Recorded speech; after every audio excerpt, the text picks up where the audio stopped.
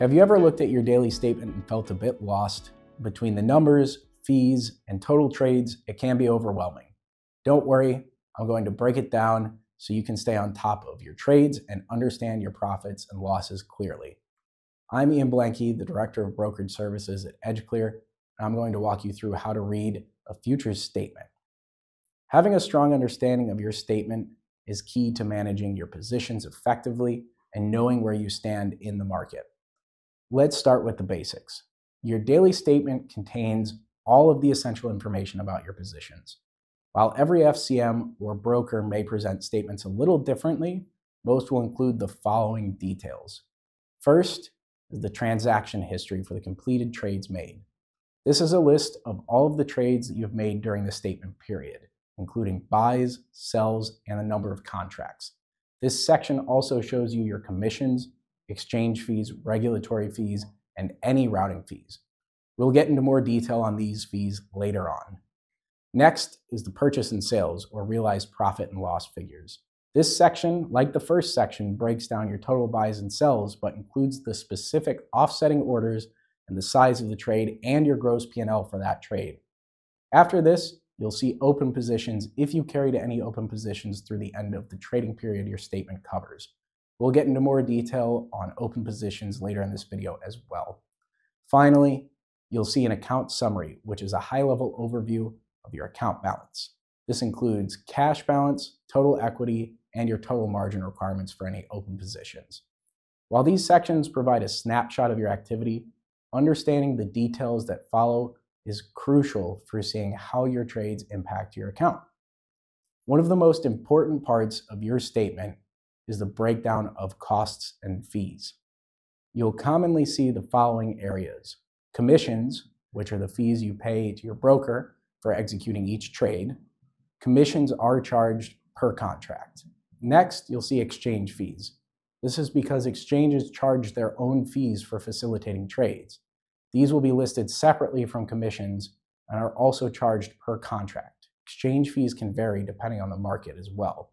Next, you'll typically see NFA fees, which stands for National Futures Association. If you're trading US-based futures contracts, you'll pay NFA fees. This fee is 2 cents per contract at the time of this video. Finally, you'll see any transaction or order routing costs that may be assessed depending on the provider you're using.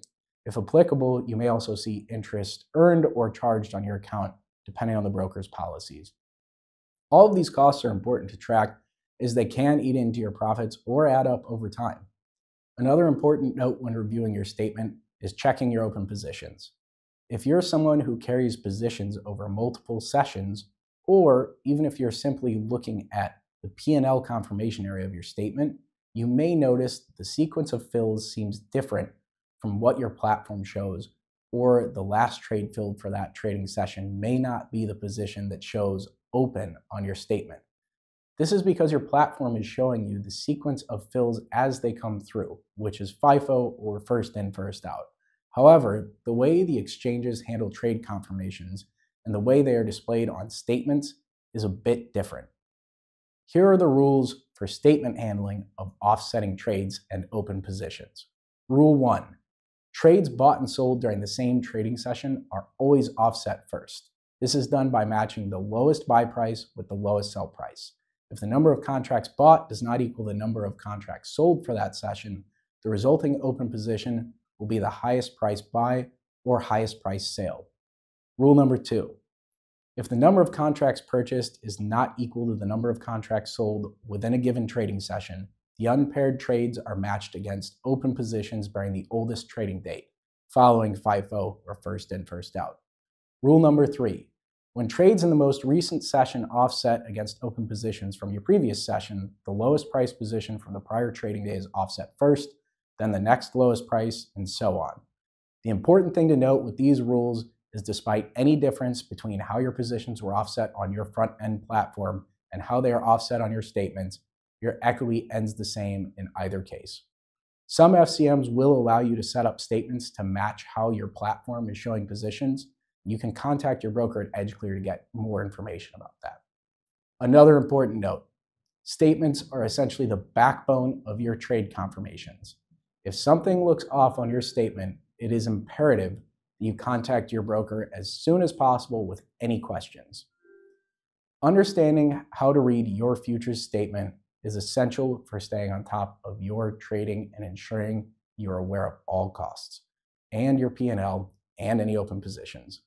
While each statement may look a bit different, the key elements, account summary, positions, costs, and profit and loss are all universal. By reviewing these carefully, you'll have a clear picture of your trading activity and financial standing. Thanks for watching. If you have any questions about reading your statement or need help calculating your profits and losses, feel free to reach out to EdgeClear at the link in the description. See you next time, and happy trading.